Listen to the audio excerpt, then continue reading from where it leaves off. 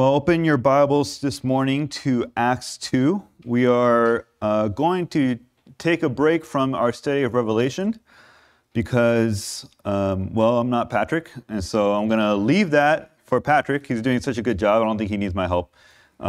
So he will come back in Revelation. And so I thought it would be interesting, it would be beneficial for us to look at the beginning of the church.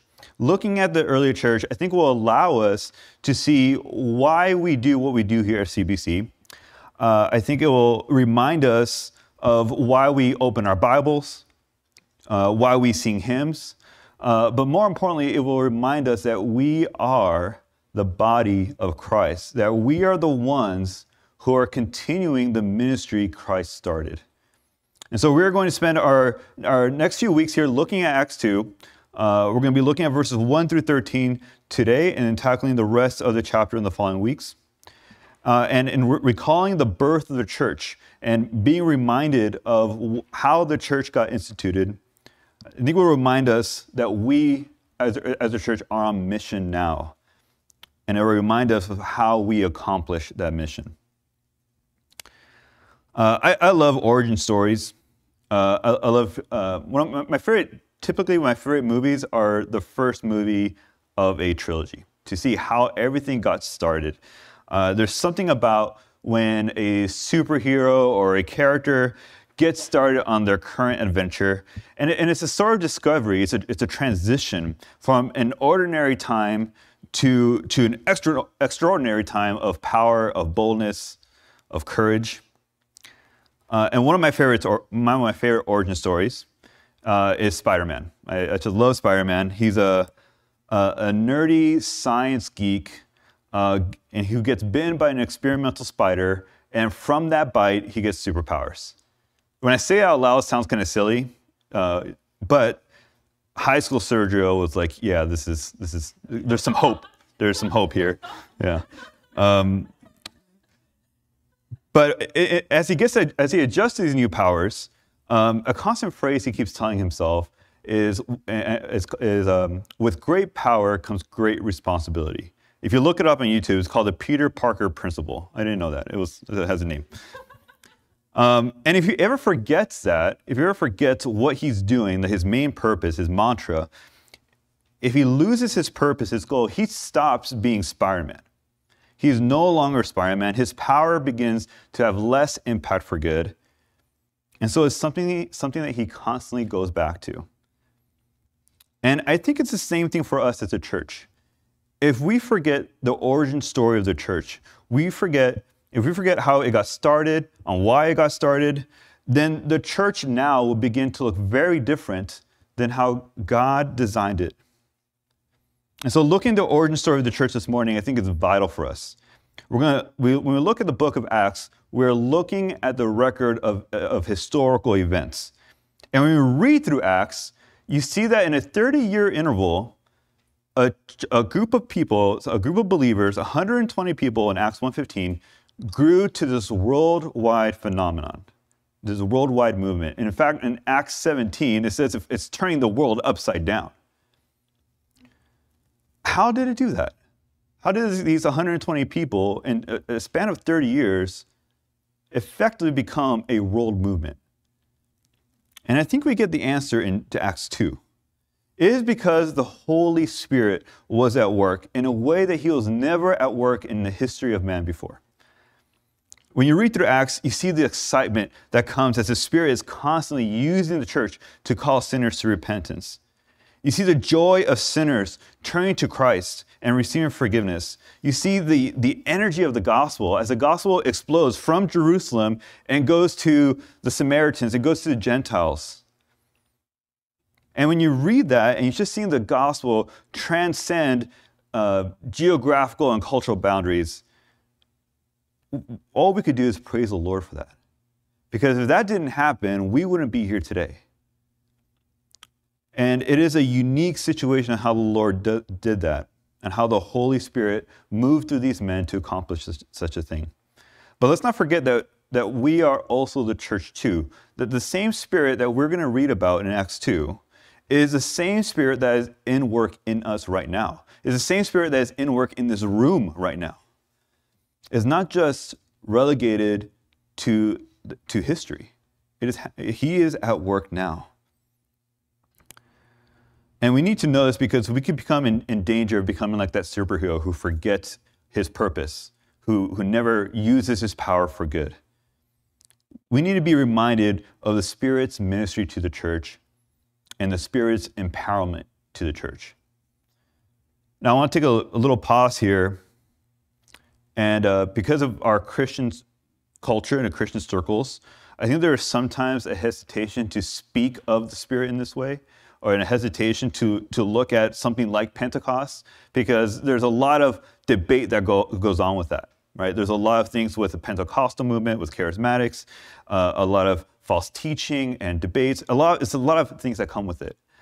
But that should not keep us from fully embracing the power of the Holy Spirit in this church at CBC.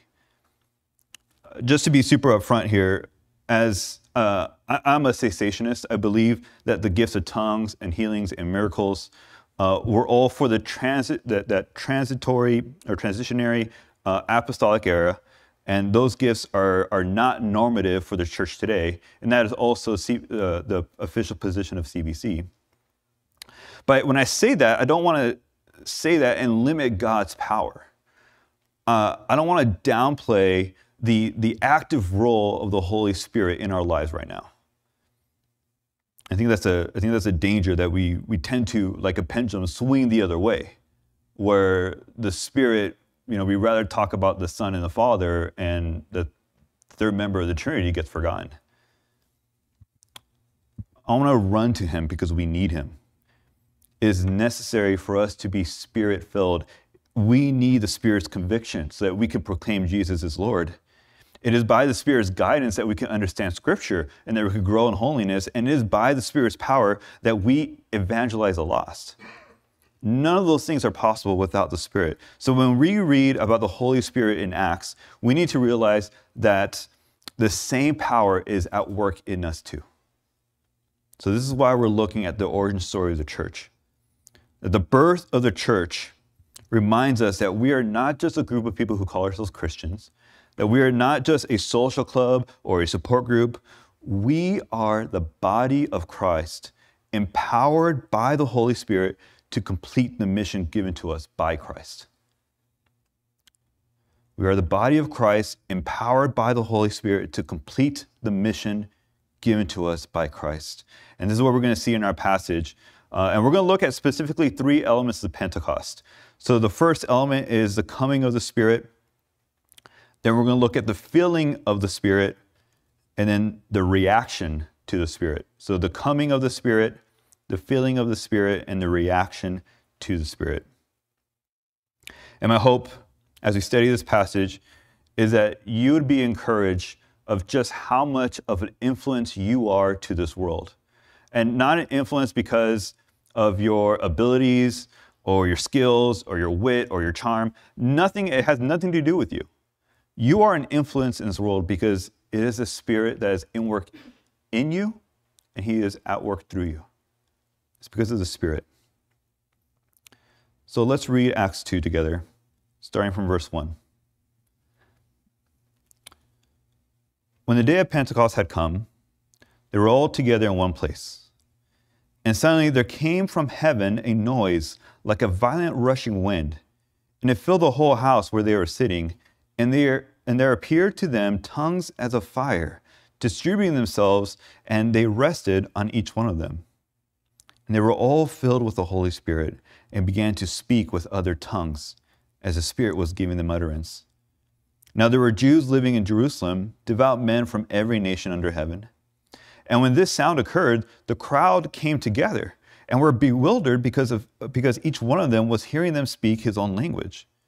They were amazed and astonished, saying, are not all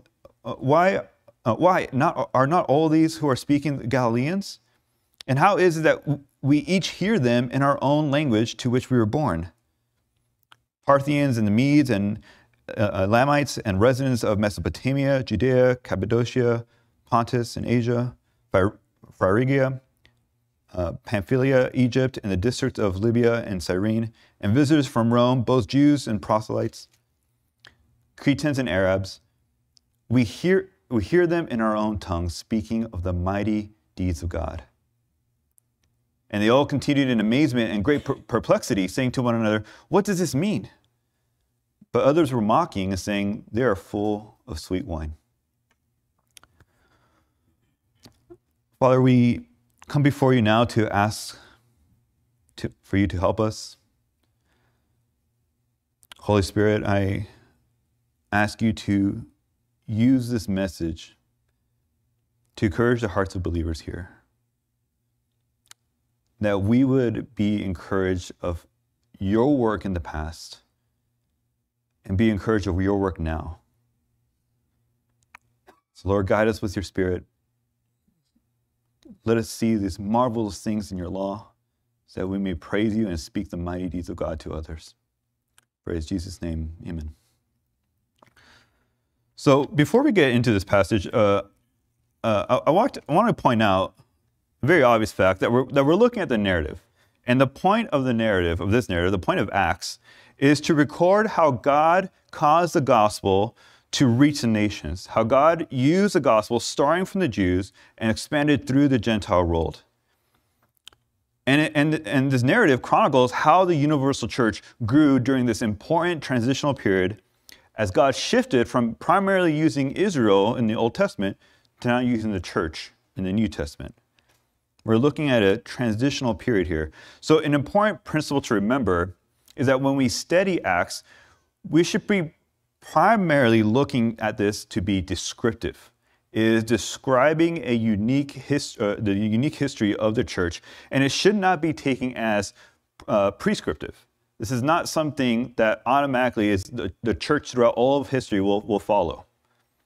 We approach it as a unique time in history and not something not as something normative for the church today.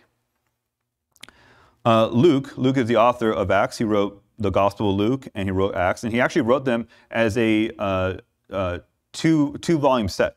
Right? You have the Gospel of Luke is one volume, Acts is the second volume, and in the first few verses of Luke 1, the Gospel of Luke, he tells his reader, I call him Theo, it's Theophilus. He tells Theo that this is the account of what happened so that you will have certainty of things you have been taught. So he lays it out right away. Like this is an account. I want you to know that what I'm going to tell you is going to verify what you have heard. So it is meant to be descriptive. Now we should walk away, there are certain prescriptive things here. Like we should walk away expecting the church to be full of Gentiles, right? That's the whole point of Acts, that the church is now not just Jews, but Gentiles as well. But how God accomplishes that is not, we should not consider it normative. It's not normal to the everyday function of the church. We should read it like how we read Judges, or how we read 1st and 2nd Samuel, how we read the Gospels. We read it to see God's character, to see his mighty deeds that he did in the past. And the Spirit uses Acts, uses this narrative for teaching, for reproof, for correction, for training in righteousness. Right? It is Scripture and it's profitable. But again, not normative. So keep this in mind as we study our text this morning. And also if you study Acts in your own personal study, it will keep you from expecting God to do something that he hasn't promised to do or intended to do today, and also keep you from missing the work that he is doing today. If you start to take this as prescriptive when it's meant to be descriptive. Okay, so we're going to approach Acts in that light, and more can be said on that. That's a whole hermeneutical principle that we could really dive into. But that is our approach this morning. So let's look at Acts 2, and we're gonna catch up with the apostles. When we catch up to them, we're looking shortly after the ascension of Christ. Christ had ascended into heaven about 10 days earlier, and before he left, he instructed the apostles to remain in Jerusalem. He told them to wait in Jerusalem to be baptized with the Holy Spirit.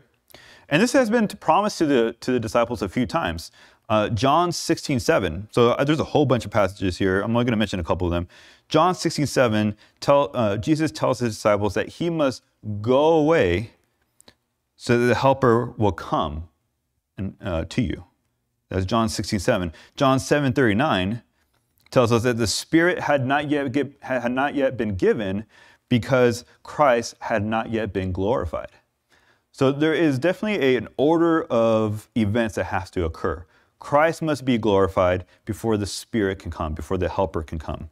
And that's where we find ourselves today or in our passage. Acts 1, in verse, let's start with verse 4.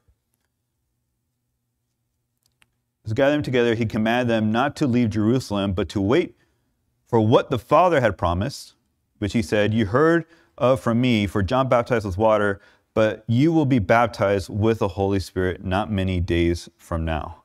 You can even also go to John 20. We're not going to go there now, but just write down your notes, John 20, verses 19 through 22. That is, Jesus comes after the resurrected Jesus comes to the disciples and says, I'm just as the Father sent me, I'm sending you out, receive the Holy Spirit. So there is a building in the past few days in the disciples' lives here, leading up to this moment that we're going to see in Acts 2. Now, I want to slow down here and just highlight something, that Jesus did not tell them to go start the Great Commission. Right? He didn't say, guys, I'm ascending, you guys get busy doing what I told you to do. Which you think he would do, because you look at Matthew 28, and it says, go therefore and make disciples of all nations. But he tells them to wait. And I think that's really interesting. It tells us that the task that Jesus gave to them required supernatural empowerment. It required the Holy Spirit. They were not to start this ministry until that Spirit came. You can see this in Acts 1:8. Let me start with Acts 1:7. He said, it is not for you to know times or epochs which the Father has fixed by his own authority. This was in response to the apostles asking, when are you going to restore the kingdom of Israel? In verse 8, he said, but you will receive power when the Holy Spirit has come upon you. And after you get this power, you shall be my witnesses, both in Jerusalem and in all Judea and Samaria and even to the remotest parts of the earth. So you see that Holy Spirit is power to be a witness. And I mentioned John 20 earlier. In John 20, you see that the Spirit, when Jesus said receive the Spirit, is because he just commissioned them, or he's just said, I'm sending you out just as the Father sent me out. They had this incredible, impossible task to do as the apostles, as men themselves. They had an impossible task to do, so they needed the Holy Spirit to complete this. They could not do this on their own. Takes me back to the question of, when you start Acts and you see that 30-year time interval, the church explodes. It's because of the Spirit. So this is where we find the apostles in chapter 2. They are waiting for the Spirit to come, and this brings us to our first element of Pentecost, which is the coming of the Spirit. To the coming of the Spirit, we read in verse 1, and this is Acts 2 now. When the day of Pentecost had come, they were all together in one place. So we're told a couple of pieces of information here. First, we're told kind of the day of this occurrence, what day, what's going on. And we're looking at this Jewish festival called Pentecost. That's the name in the Greek. It's also known as Festival of the Weeks. You can find this in Exodus 23:16, Leviticus 23:15-20. We don't have time to go there.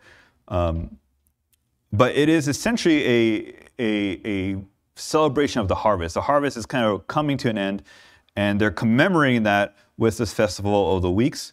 And it started 50 days after the first Sunday after Passover. Okay, so we're looking like this is around June. So it's been 50 days since the last Sunday of the Passover, and which is where the Greek word comes from. When we talk about Pentecost, Pentecost just means 50th in Greek. So that's where Pentecost comes from. And so they're together during these festivals, and this is one of the 3 festivals that the Jewish males were required to come to Jerusalem, to come to the temple. So that's the occurrence, or that's the occasion here.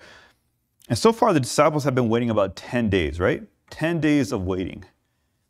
I just want to put myself in the disciples' shoes for a second. 10 days. You saw Jesus go up 10 days ago, and you've been in Jerusalem.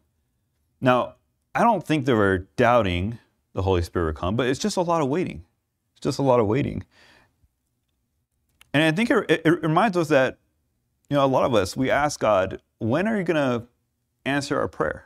I said this prayer 4 days ago. I said this prayer a month ago. Still no answer.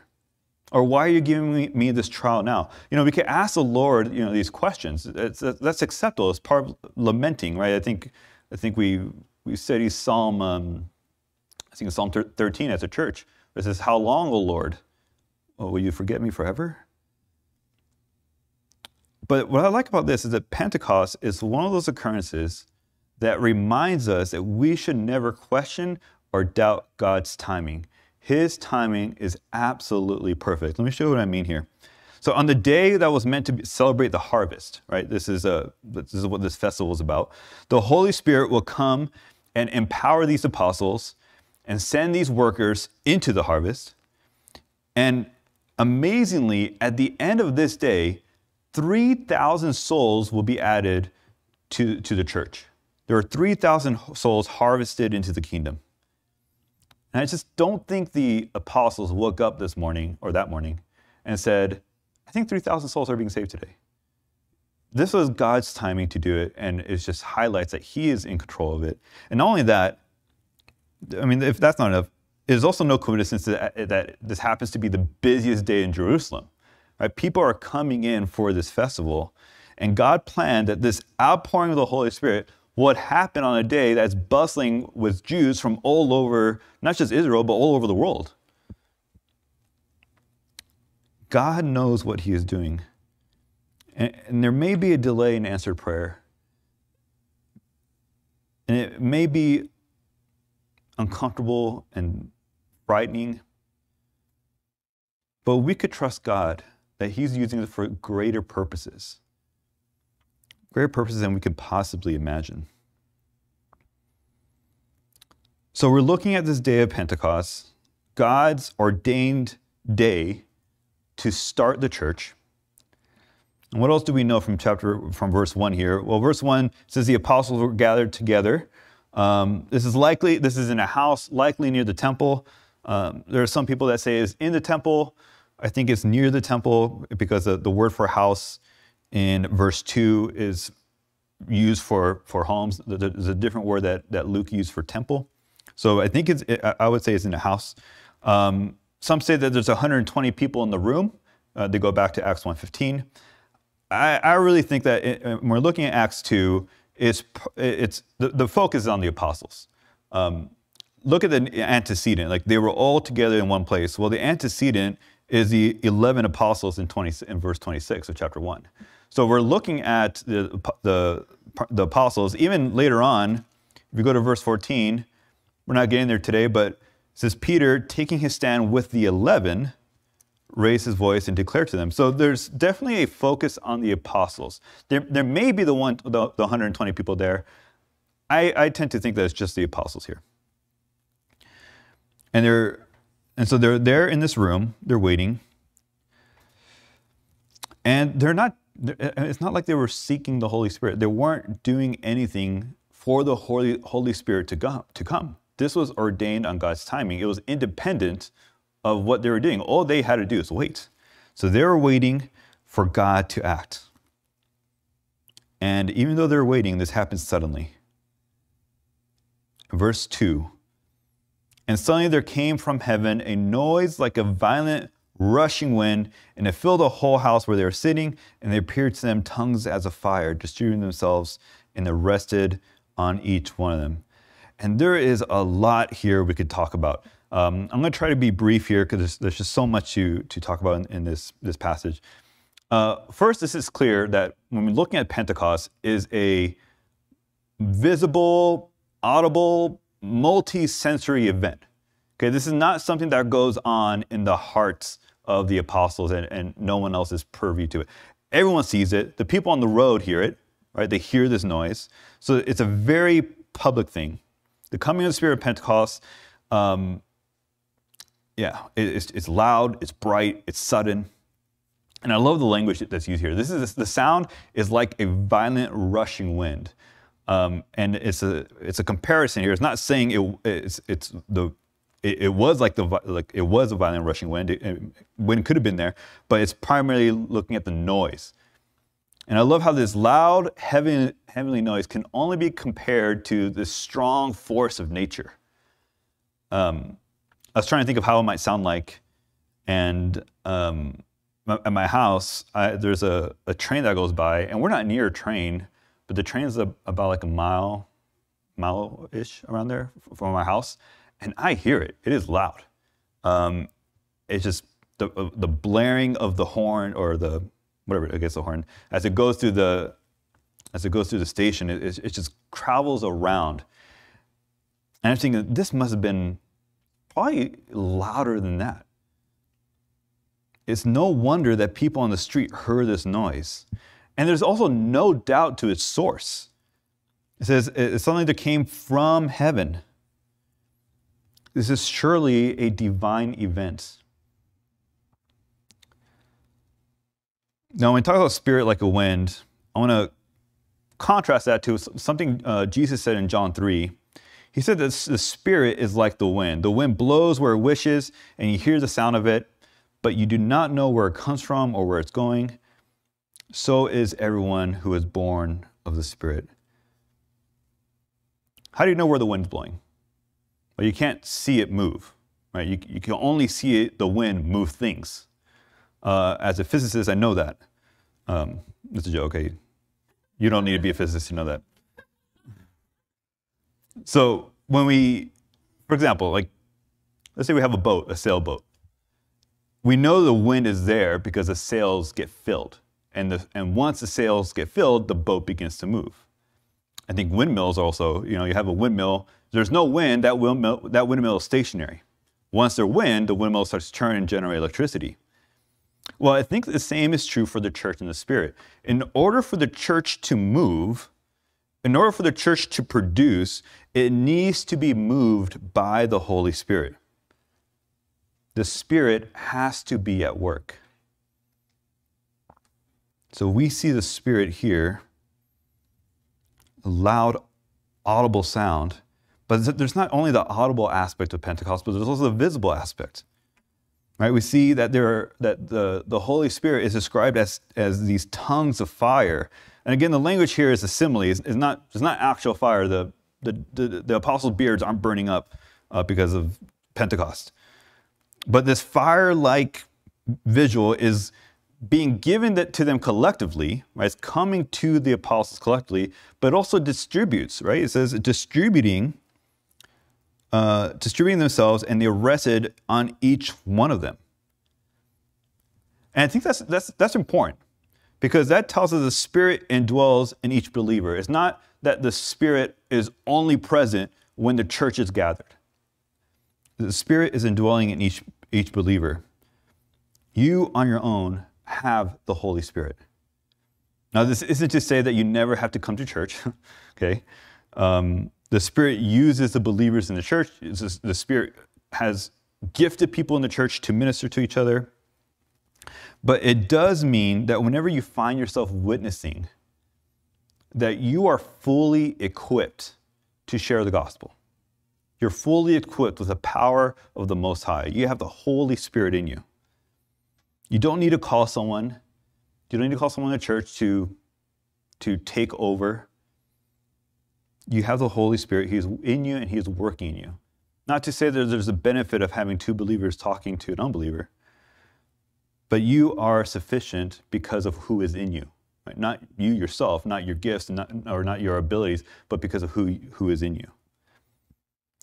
So we have this sound like the wind, this tongues of fire. What does it all mean? In short, we're seeing the presence of God. Right? When we see fire in the Old Testament, think about the burning bush. Think about the fire on Mount Sinai. that symbolizes the presence of God.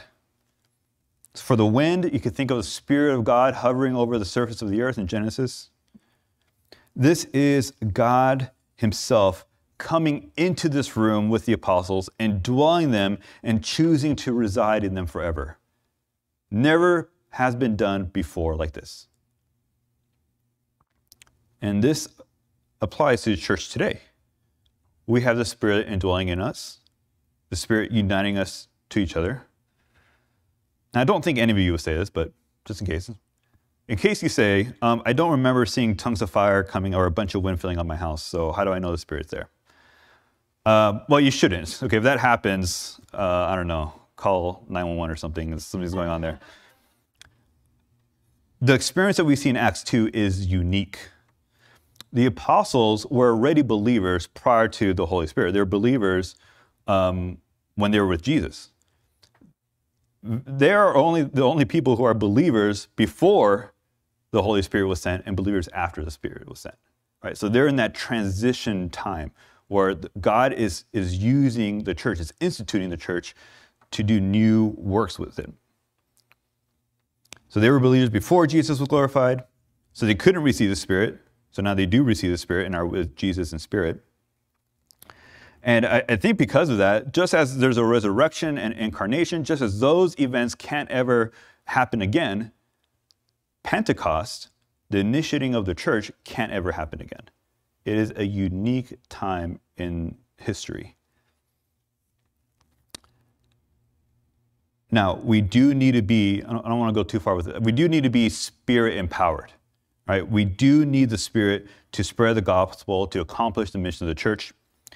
And if you are a Christian today, you are Spirit empowered. You have gone through something called the baptism of the Holy Spirit. And let's turn your Bibles to 1 Corinthians 12. So the phrase, as you turn there, the phrase in Acts 1:5, be baptized with the Holy Spirit, same phrase used over here, 1 Corinthians 12. And we're going to start in verse 12. Okay, and now remember what we're looking at now. We're not looking at a narrative anymore, right? This is we're looking at a letter. It's intended to be instructive, right, to the church. So Paul writes, for even as the body is one and yet has many members, and all the members of the body, though there are many, are one body, so also is Christ. For by one Spirit, we're all baptized into one body. Whether Jews or Greeks, whether slaves or free, we were all made to drink of one Spirit. When we talk about baptism of the Holy Spirit, that happens when you're unified to the body.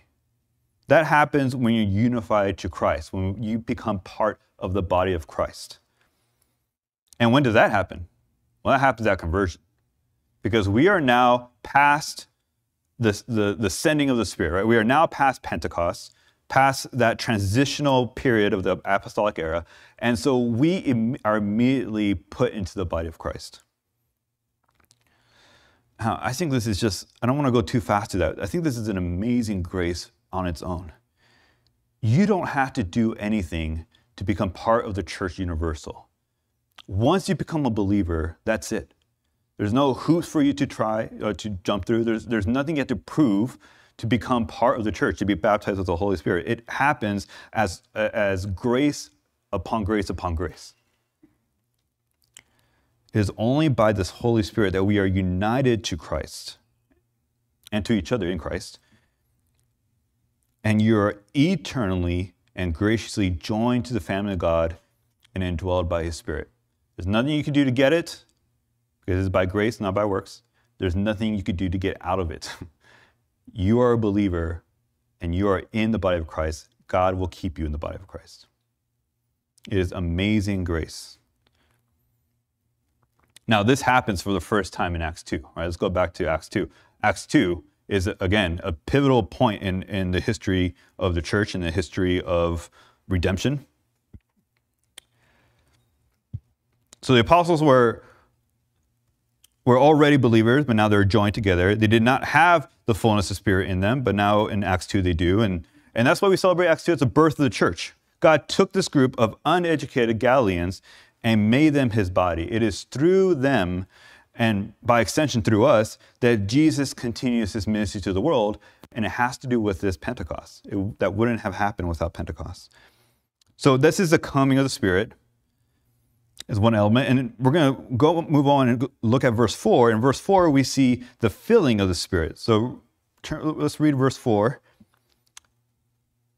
And they were all filled with the Holy Spirit and began to speak with other tongues as the Spirit was giving them utterance. So we see that filling of the Spirit comes. The disciples are described now as filled with the Holy Spirit. If you look at that phrase and when it's used, that phrase is used in Luke a couple times, a lot of times in Acts. And each time that phrase is used, filled with the Holy Spirit, it is used for the proclamation of God's word.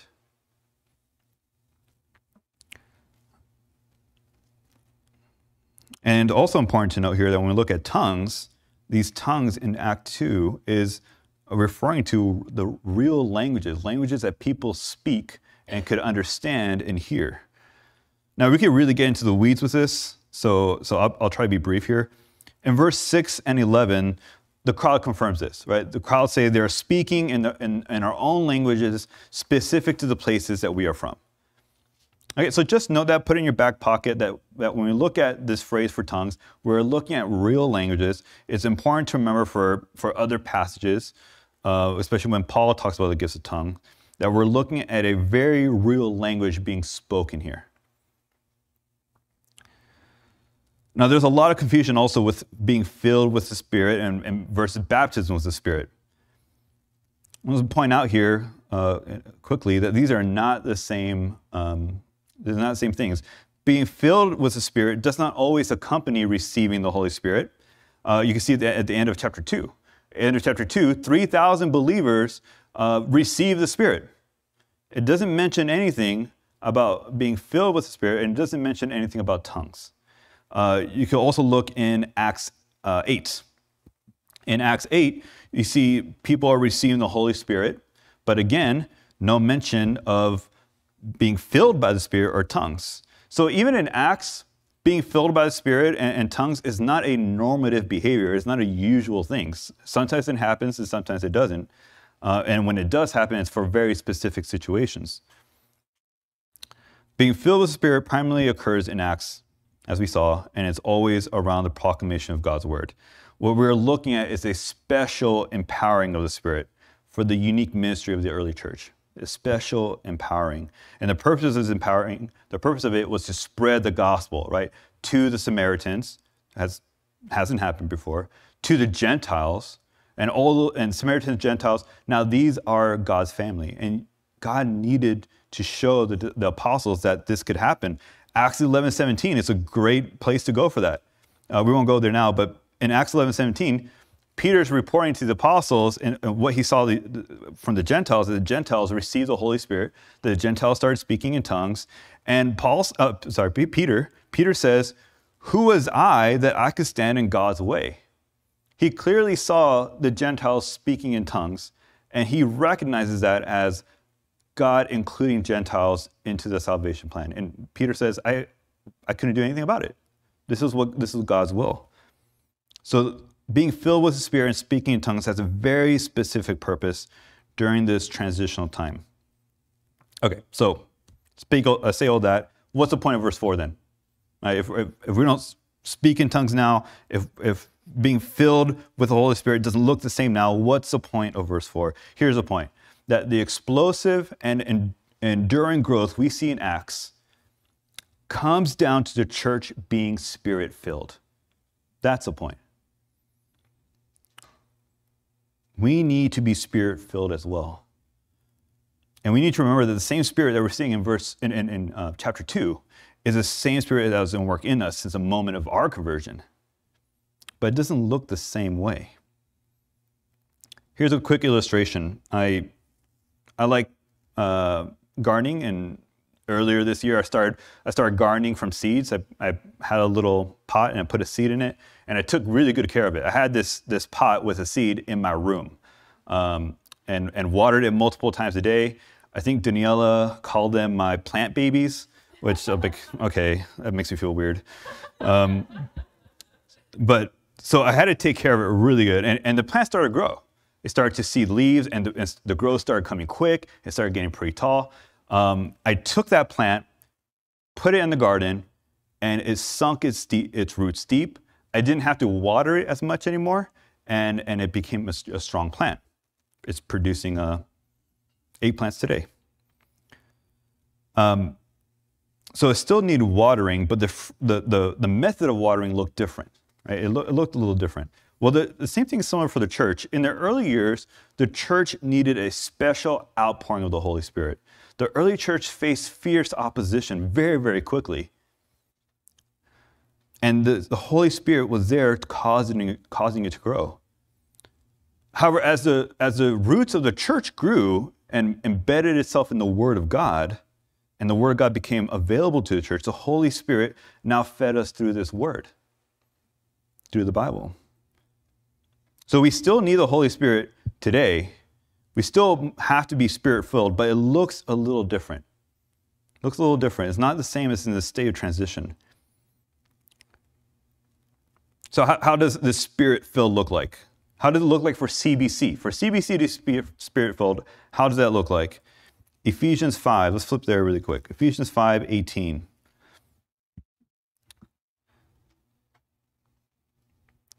Okay, and do not, this is Paul writing, and do not get drunk with wine, for that is dissipation, but be filled with the Spirit. Now you're saying, Sergio, I thought you said that was only in Acts. Well, it's kind of true. When I say filled with the Spirit, that's a different Greek construction there. So that's one thing, and it's also a different context, right? So, and it's also a different verb for filled. So it is technically, it's a different thing here. But the context is huge, that we're looking at an instructive letter, that this is in fact prescriptive. We're not looking at something descriptive here. So it says, Paul writes, and be filled with the Spirit, and how does that look like? Look at verse 19. Speaking to one another in psalms and hymns and spiritual songs, singing and making melody with your heart to the Lord, always giving thanks for all things in the name of our Lord Jesus Christ to God, even the Father. And be subject to one another in the fear of Christ. So that being filled pretty much incorporates every relationship that we have here, right? See verses 22 through chapter 6 of Ephesians. It includes every relationship we have here. It includes what we did prior to me coming up here, which is singing hymns and spiritual songs and hymns. It includes all that, because what we're doing there is we're singing to the Lord, we're praising the Lord, we're thanking Him, giving thanks for all things in the name of the Lord Jesus Christ, and we're also speaking to one another in hymns. That's Spirit-filled. And just like in Acts 2, the apostles were speaking in different languages the mighty deeds of God. Well, that's the message of a Spirit-filled believer. That's what we do on a Sunday morning. We speak the mighty deeds of God, particularly the mightiest deed of God, which is sending Jesus to die on the cross for us.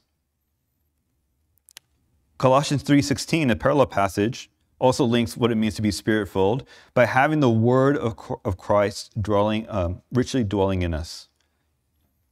So the Spirit-filled life is centered on the word. Ephesians 4, a Spirit-filled life, a Spirit-filled church is full of unity. So I don't think it's any question that we need the Spirit. I think we all know that. But it's good to ask ourselves whether we are seeking to be Spirit-filled. Are we in the Word asking the Spirit for enlightenment? Are we depending on His power when we evangelize? Are we praying that He use us to encourage each other and to build up the church? And are we asking Him to grow our love for Jesus and our desire to share the gospel? That's Spirit-filled. It has to keep going back to Him. It has to be going back to the Spirit. So we have the same Spirit. It looks differently, but we have the filling of the Spirit, and we'll quickly look at the reaction to the Spirit. So this is going to be verses 5 through the following. In verse 5, it So there were these Jews in Jerusalem, and when they heard the sound, the crowds came together and were bewildered because each one of them was hearing their own language speak. They were amazed. They were astonished.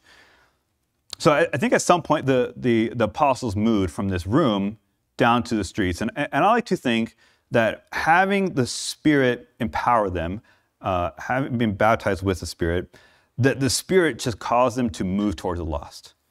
That their mission required them to go, so they went. And they went out speaking the native tongues given to them by the Spirit. And the people's reaction is interesting. They're completely confused. I found one definition for the word there in verse 7, amazed, is a state of mind in which things seem to make little sense. Right? So that sounds like me when I'm looking at the housing market. I'm like, I don't know what is this. They're just so confused. And here there are these people coming from, now try to imagine this map here, coming from Jerusalem, coming from Egypt, coming from North Africa, from modern day Iran, from Turkey, from Rome, probably from Greece. There are all these people here not expecting to hear their own language, right? Imagine if you're in another country where English is seldom spoken, and you hear it, your ears will perk up. You'll hear that immediately. They hear their own languages here, and they did not expect to hear that. And above that, these are coming from a group of people who are Galileans. They're considered uneducated. So many things to them are just not making sense. And I see two reactions here. In the midst of this confusion, I see two reactions. One reaction is of curiosity. So look at verse 12. So the people all continued in amazement and great perplexity. Another one for perplexity, just at a loss, saying to one another, what does this mean? So one reaction is curiosity. And Peter's going to provide an answer. We're going to see that next week. But I think this is a great picture of how we interact with the world around us. That people see the way we live our lives. They see how different it is, and they get curious about it. I have a story about this. Millie's therapist, her speech therapist, used to come to our house. And Millie, and Daniela would spend a lot of time together.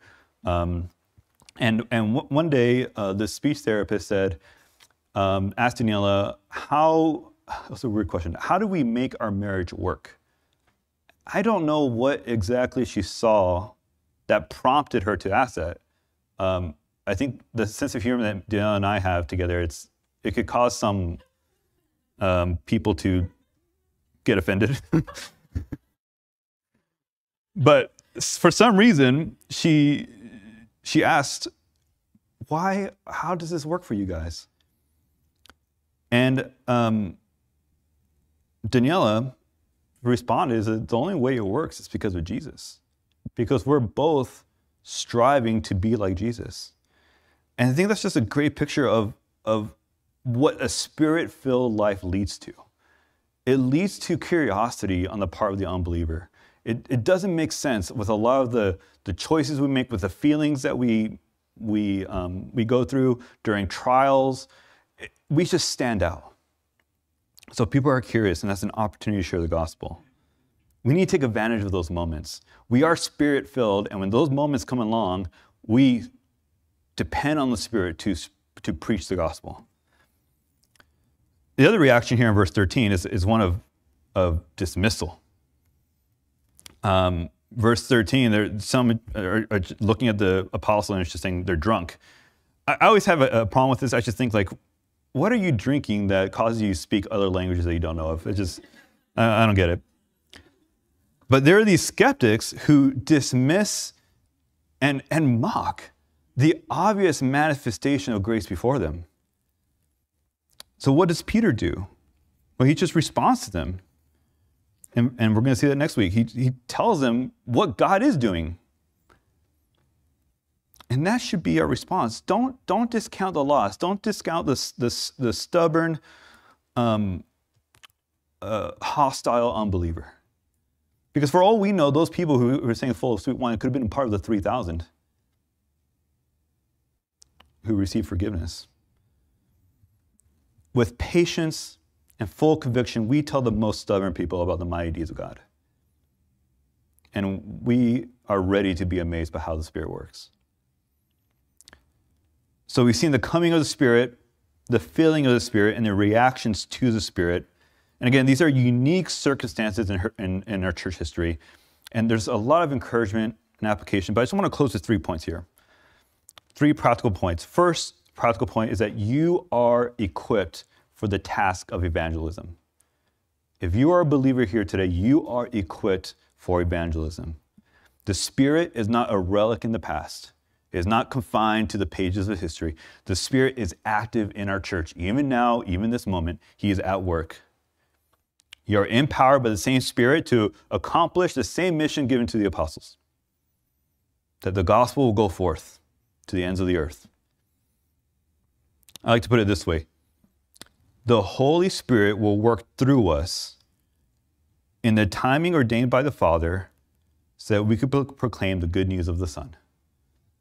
Remember, we worship a Trinitarian God, and the Father, Son, and Holy Spirit are all at work. The Holy Spirit will work through us in the timing ordained by the Father so that we could proclaim the good news about the Son. Point number 2 is the Spirit of God in you. Question, is the Spirit of God in you? You know this is the case if you proclaim Jesus is Lord. The only way you could proclaim Jesus is Lord is if it was revealed to you by the Spirit. But maybe you haven't submitted to Christ, and maybe you're like the crowd, you're curious, or maybe you've been dismissive of the gospel. If this is you this morning, then I want to plead with you to turn to God today. Submit to Christ today. He died on the cross so that you can have forgiveness of sin. He rose from the dead so you can have eternal life with Him. It is a free offer of grace. There's no catch here. There's no gimmick. It is apart from anything you can do to earn your way to heaven. You come empty, and He will make you full. Fully entrust yourself to Christ today. Today, you can have the Spirit of God dwelling in you. You could have freedom from the bondage of sin. You can have peace. You can have assurance that there is life after death. So it's the Spirit of God dwelling in you. And last point this morning, if you do have the Spirit of God dwelling in you, if the Spirit is in you, you are and forever will be in God's family. This is a marvelous grace about Spirit baptism, that not by your own efforts, not by your own merits, simply by the grace of God, you are secured as a son and daughter of God. The sins of yesterday, sins of tomorrow, will not disqualify you from worship with God, and will not disqualify you from worship with the church. Instead, you will always be met with grace, with restoration, because the Spirit has united you to the body of Christ. This is the amazing grace that we see in Acts 2. Let's praise the Lord.